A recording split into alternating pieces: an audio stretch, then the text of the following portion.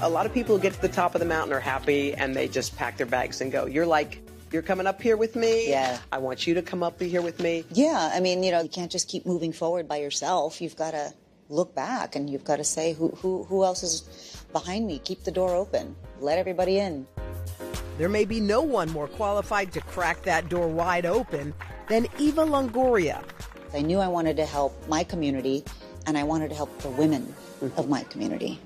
Eva's path to making a difference began in a humble Mexican-American neighborhood in Corpus Christi, Texas.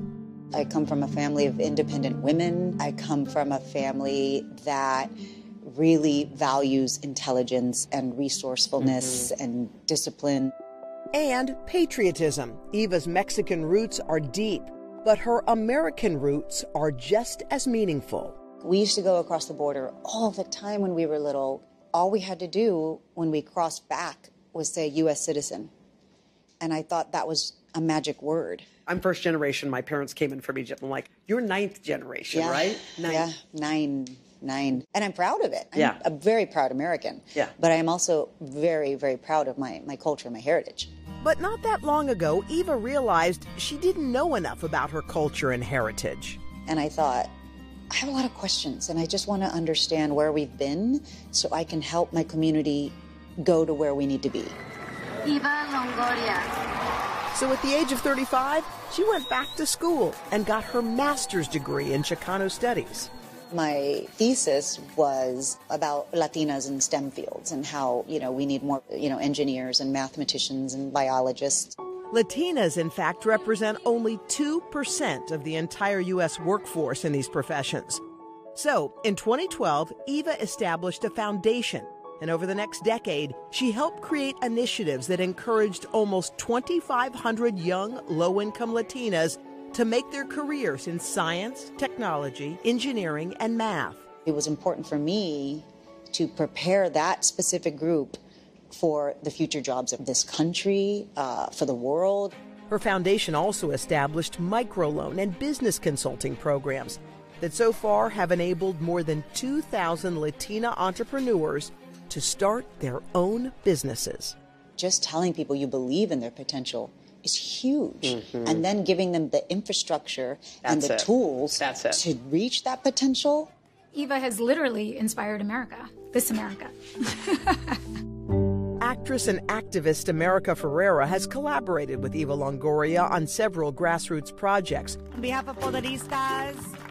Like Poderistas, a fast-growing digital community that gives Latinas a forum to exchange ideas and inspire each other. For Latinas to see that their lives matter, their joy matters, their health matters, their economic health matters. And I feel like Eva is the model of that. She'll be as glamorous as you need her to be. And also, she'll jump on a bus with you and go down and visit families in a shelter. Her heart is ultimately with empowering folks who never get to see their power and feel their power. Action! It is no surprise, then, that for her feature film directorial debut, Flamin' Hot, Eva chose to tell the story of a Latino janitor's rags-to-riches rise to become a marketing executive in one of the world's biggest corporations. It's really a movie exploring the theme of how opportunity is not distributed equally.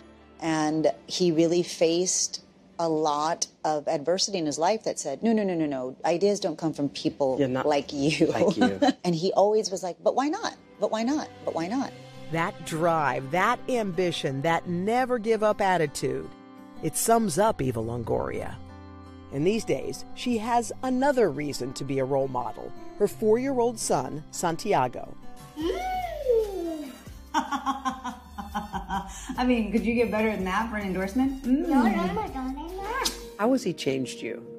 You know what? Now there's like this urgency to make the world a better place. Just like, this is my why. Your why? He's my why for everything.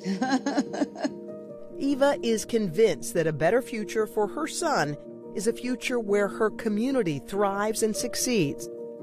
And so, as she blazes a trail all her own, she reaches back to every Latina she can.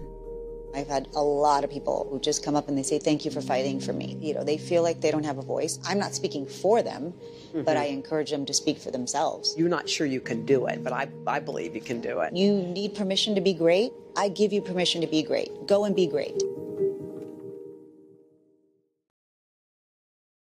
Thanks for watching our YouTube channel. Follow today's top stories and breaking news by downloading the NBC News app.